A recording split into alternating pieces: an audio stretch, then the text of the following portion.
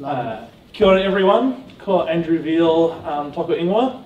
So I'm going to be talking about a lot of different things that I've been working on in terms of stoats and genetics, and hopefully some of it's interesting. I'm largely not going to be talking about most of the stuff that Creative Free has funded, which is my research on manipulating their reproduction, and it will be other things that I currently actually have results for. Something that happened last year, which was very fun. We got basically everyone that works on stoats in the country together at Te Whapa, and we had a big meeting talking about, well, what do we know and what don't we know? And I foolishly said, that sounds like something that should be written up. I'll do it. And it was not the most directional of meetings, but there is a very, very large document of about 40,000 words that soon, hopefully you will all see once it's published, saying what we know and don't know. Does it have a précis? The main takeaway is that we don't know what we're doing. Yep. So that, and it's really fun trying to work with this many authors and get them to all agree on the wordings of things and what we know and don't know. So one of the first things that I put in this was islands. We can get stoats off islands, and we have been trying to for a while. These are the larger islands in New Zealand that we have tried to eradicate stoats from. And what I did here was I took every trap location, and then the colour is the distance from those traps. So obviously on, say, Waiheke Island, most of the island is very close to a trap. Resolution Secretary, there's parts that are further away. Now, does this matter or not? Now, these are the ones that have succeeded. They're the small ones. So we have succeeded in eradicating stoats from islands below 1,200 hectares, so 1,200 hectares. Everything larger than that we've failed. Some of these have cost more than $10 million and been going for over 10 years and have failed. And that's because we can't actually eradicate stoats on large islands with traps alone. Waiheke is the current attempt, and I'm going to get into that one in a lot of detail. But we're hopeful that it's possible, but it may not be. There have been islands larger than this, so Rangitoto Matatapu, but we wiped that clean with Brody. That works. So yeah, the conclusions of all of this were small islands, we can get rid of all the stoats with traps. But for instance, one of the larger ones, Anchor Island, there were 18 stoats total on it. So if you have enough traps, you'll eventually get all of them. But once you get to larger and larger islands, it gets very hard to get all of them because there's just some that will avoid. And if you have enough that avoid, you don't succeed in eradication. Eradication is different from control. And that's a really important thing to remember, and I will emphasize this multiple times throughout. What most of you are doing is control. Eradication is completely different, and it requires something completely different. So, a control operation that I have done some analyses on was Project Yanzoon. This is Abel Tasman National Park, and they have over 3,000 DOC series traps. There's a mix of 150s and 200s, over 19,000 hectares, and every second year they do a 1080 drop. That's really good pest control. Now, I did a lot of analyses on this with my colleague Andrew Gormley. And so these are some of the results which I thought would be useful to you, because most of you are in the control space, not the eradication space. So single trap alone does catch more than a double set, or half a double set, but overall double sets do catch more. The best baits were erased block and egg mayo, though the thing is that you have to remember with what is the best bait, it is probably habitat dependent and also trap check interval dependent.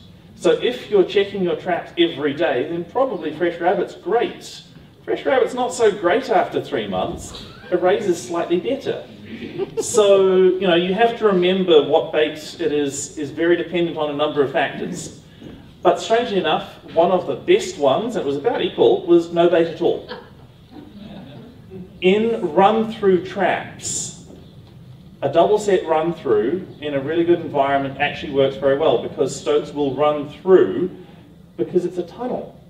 And so this is one of the confounding factors. And actually in the UK, a lot of gamekeepers, they just have unbaited traps in really good natural little tunnels, and they have very good outcomes. You can't always do that.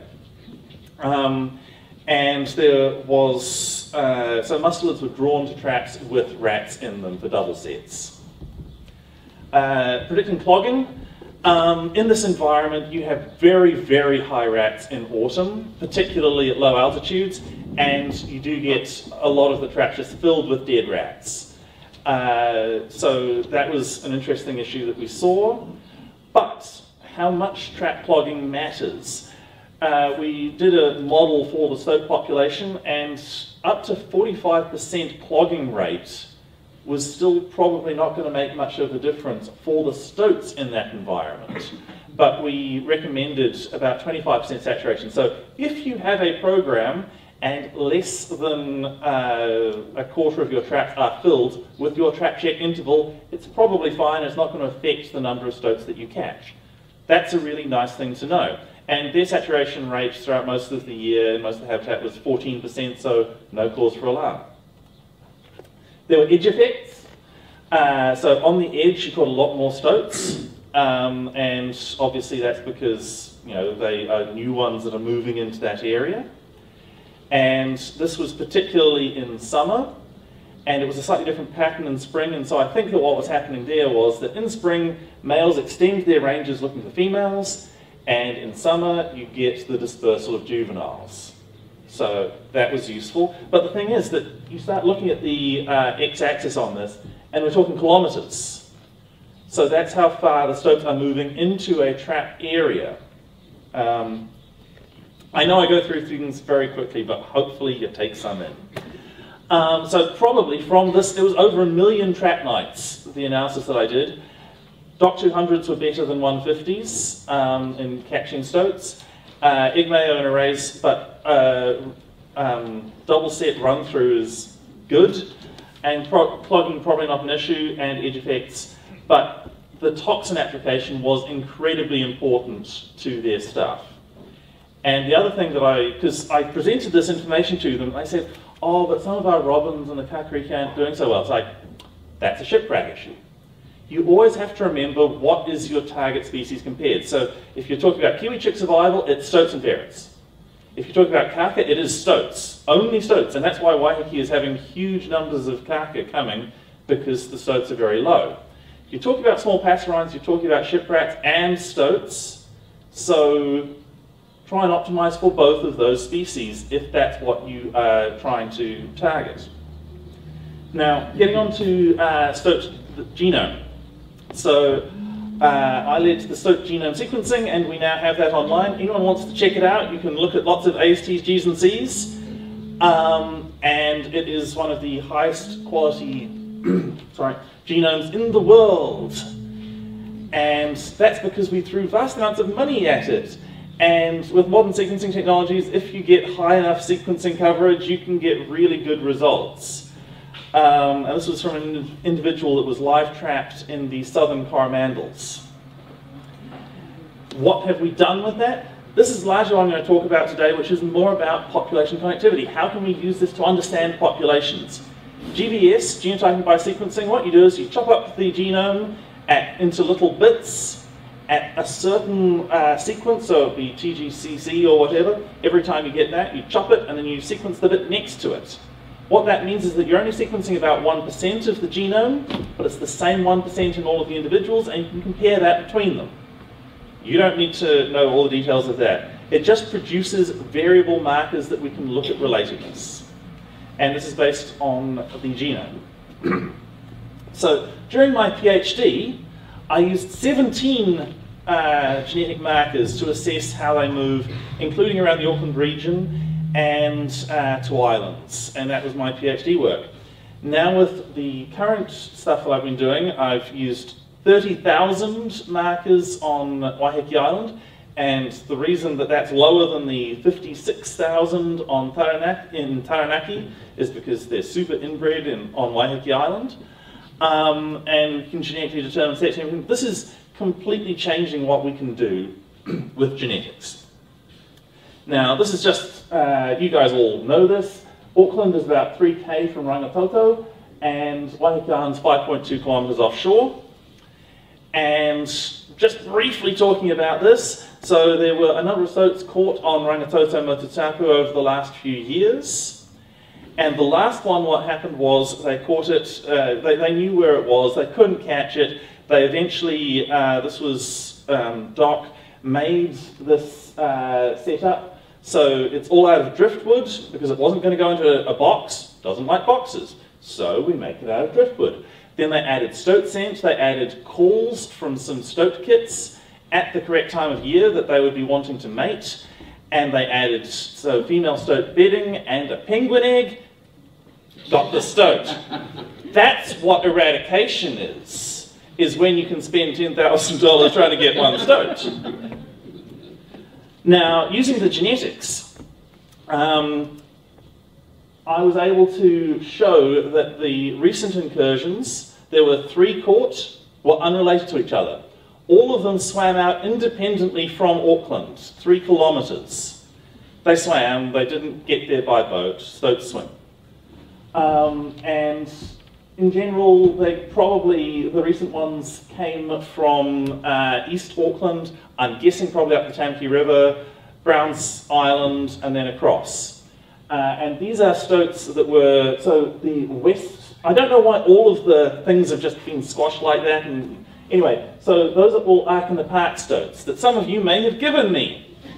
So I've been getting stoats from around the Auckland region, and you can tell where a stoat is from based on this genetics. So thank you for bringing in manky old stoats and sticking them in freezers for me. It is very useful, and there's a lot of ongoing research using these for various things, and there's also work on weasels happening as well that I'm involved in.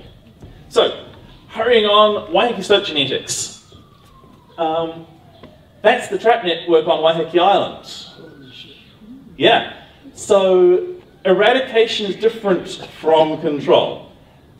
Basically, I said there's possibilities with the Fiordland Islands that some of them are just missing traps, and that might be why they are failing, those programs. So have a 250 by 250 meter grid, and they did it, which is amazing. Interestingly, not all traps are created equal. These are the number of stoats that I have been given from Waiheke Island traps that have caught a stoat. You'll notice that one has caught 24 stoats, and the next highest is about 5. This one magical trap is at the end of a causeway next to mangroves, and we don't really know why it's so special and catches every stoat. I think it's sort of large landscape features, they just go to that one point, and so that's why it's so good. But this is something that's really important, is that microhabitat, getting exactly the right placement.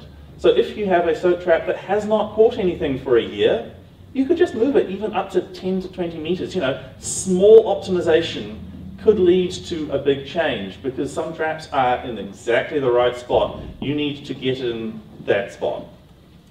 They have obviously, during summer you get lots of stoats, which is all the juveniles, and over sort of spring, late winter, you get no females. Their home range shrinks, and they don't like to go into anything new. But the males, and this is an interesting thing, because I've been aging them all, males, you start to get males that are 1 to 2 years old. They've been avoiding traps that whole time in September because they're trying to mate. So it's really interesting, they start moving out of their home range and they go into interacting with novel things. Interestingly with the genetics, so this is doing genome-wide diversity, and again you've got Auckland, which is actually a combination of the Whenuas and the Waitakeris, because they were about the same. This is an inbreeding coefficient, so they're less inbred as they go down. You can see Auckland is similar to Taranaki. Taranaki is slightly less inbred. In truth, stoats were actually introduced around the Wellington region and they moved up, so that makes sense. But the most inbred stoat in the whole of Auckland, mainland, is about the average on Waiheke Island. So this is a really good thing because it means that if you remove stoats from Waiheke Island, they're not coming back anytime soon. It was potentially founded by a pregnant female. This is a very low immigration rate. So, good. And this is what it looks like in another way. This is a heat map of relatedness. So the darker, the more related things. You can see there's two different things happening here. There's the Auckland and then the Waiheke Island ones. Now, trying to get something more out of this data, this is looking at genetic distance, this dot plot here. So genomic distance, the ones that are in that yellow box are highly related. So this is parent offspring or full siblings. And then distance from each other when they were trapped. This is on Waiheke Island. And then I just took those ones and I said, well, what's the distribution of the close kin? And you get lots that are close together. They often go into the same trap. But then you have the secondary peak at about 3.5 kilometers. And so what seems to happen is the stoats, when they're dispersing, they sort of run away from parents, and then they get to about 3.5 k and go, are there any stoats around here? No, this is a good place to stay at home. And then they might go into a trap. So they don't go in during the dispersal part. They settle and then they do that, which is novel information. It's very hard because you can't put radio collars on these things and track them easily. Juvenile stoats are very hard to work with. But you'll also see 12k. Some of them are going 12k through that network. And the island's only 20k across, so they're basically able to run laps on it. Now, unsolicited dick pics of stoats. So I've got all the baculums. These are the penis bones, and you can actually get the exact age from that. So, and that's what that graph looks like. This is actual, ecological data that has a really high R-squared value, which you almost never get. It's wonderful. So I've been aging every single stoat. Obviously with females, they don't have this, so I have to do skull measurements, and it's less good, but still. So I've been trying to get the age and all the genetic information from every single stoat. This is what Waiheke looks like overall, ignoring the rest of the country. And you can see, so that's on the diagonal, it's comparing self versus self, so they should be red. And you get these nice big orange box structures. These are highly related individuals, they're litters.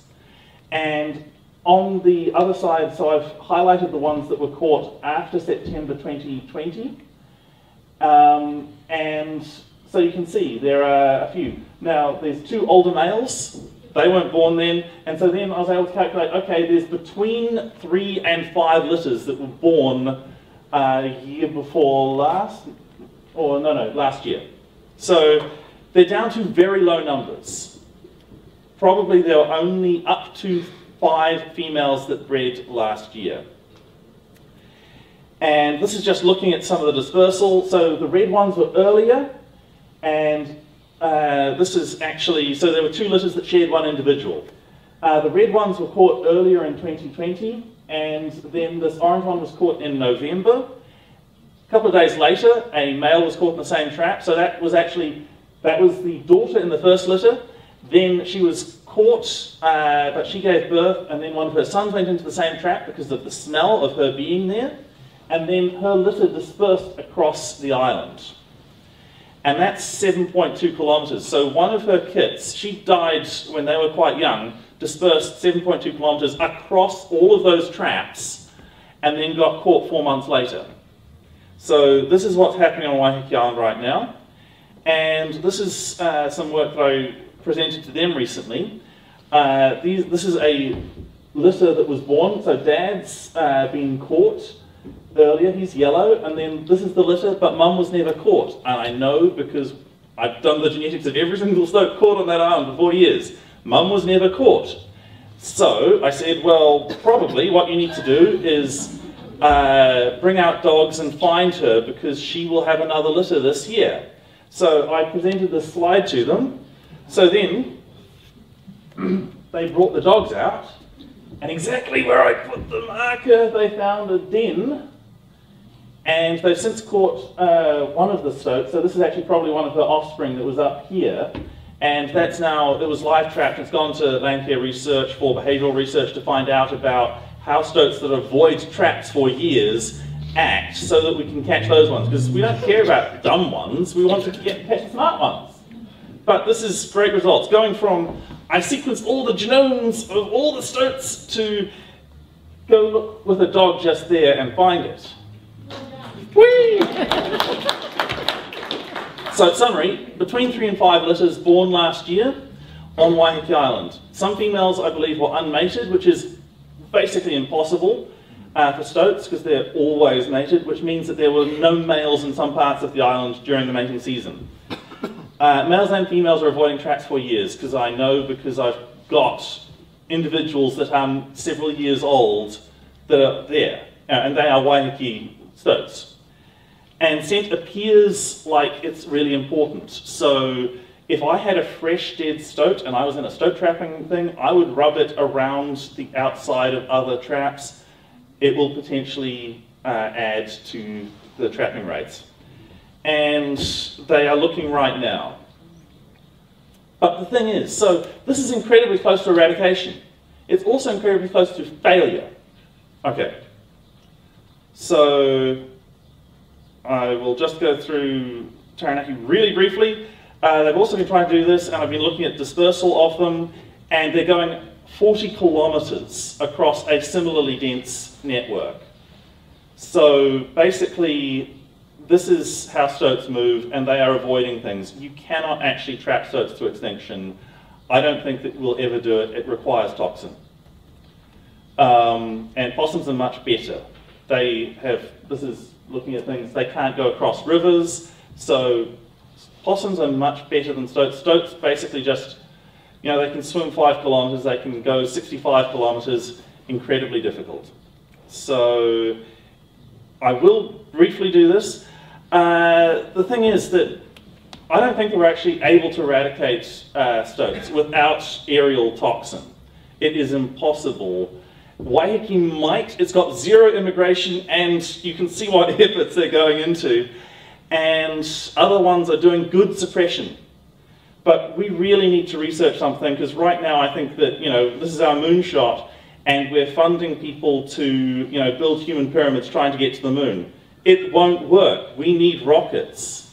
And there is no way to eradicate stoats currently.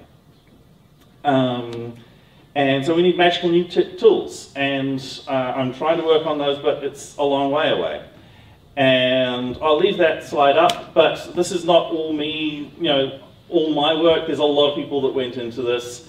So, yes, thank you, and happy to answer questions.